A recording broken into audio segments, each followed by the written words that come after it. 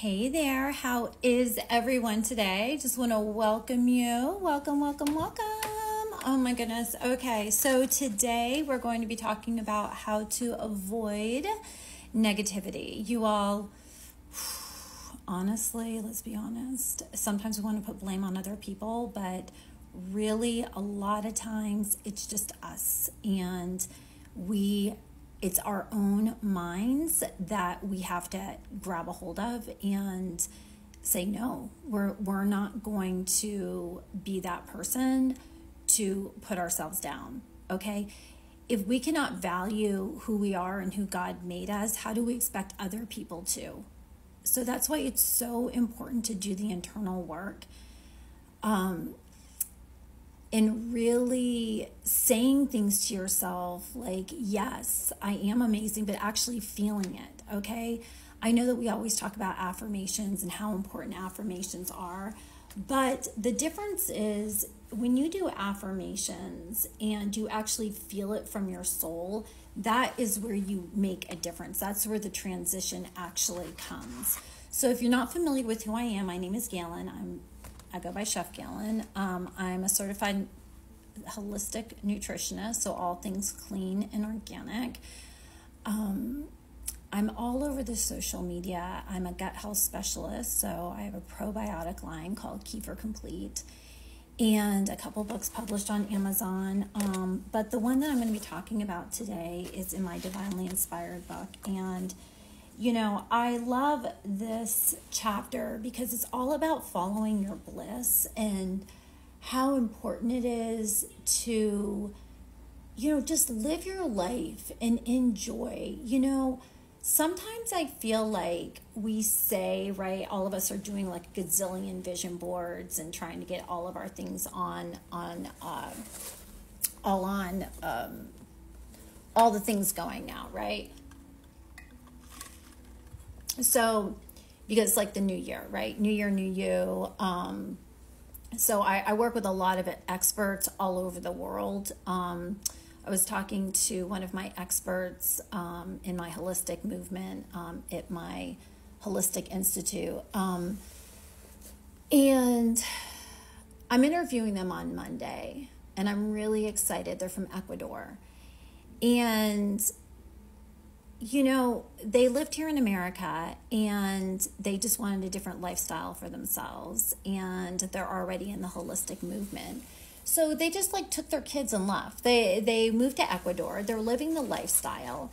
And it's so important because we only have one shot at this life, one. That's crazy, okay?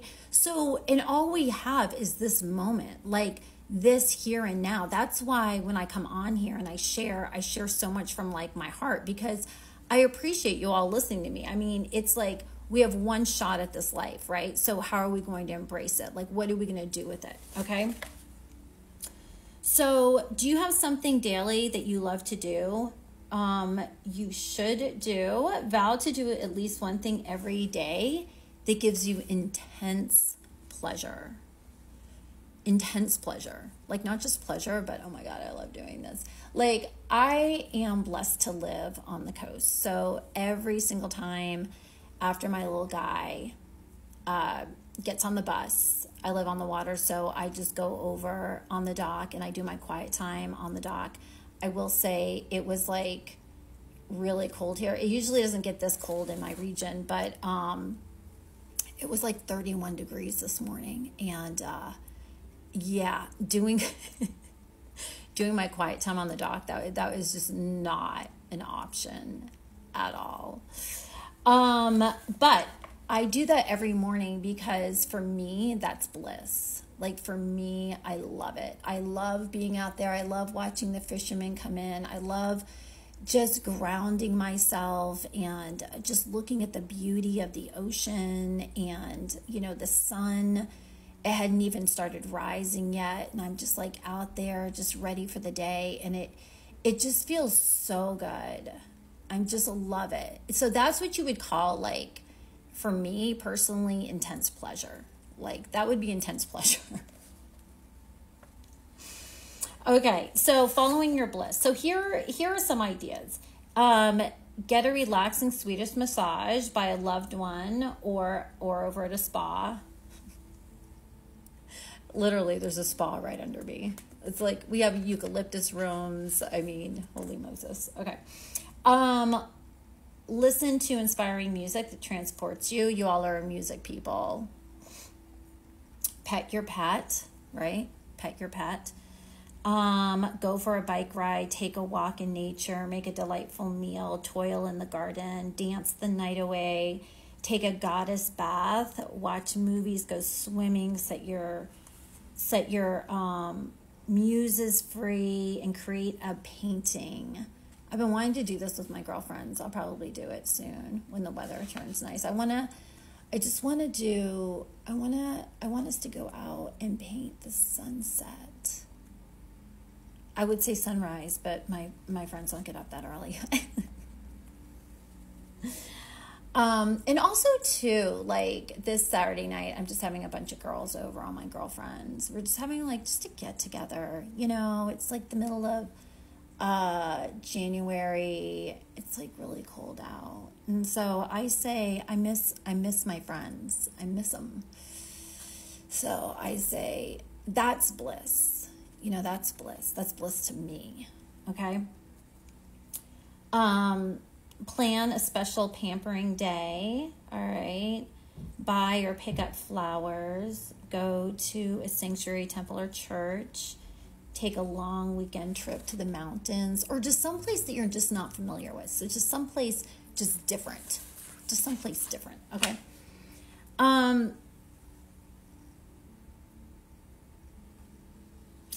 And then this is how to overcome negativity. So when you do these things, you overcome negativity because you're walking in your bliss, like you're being extremely intentional. All right.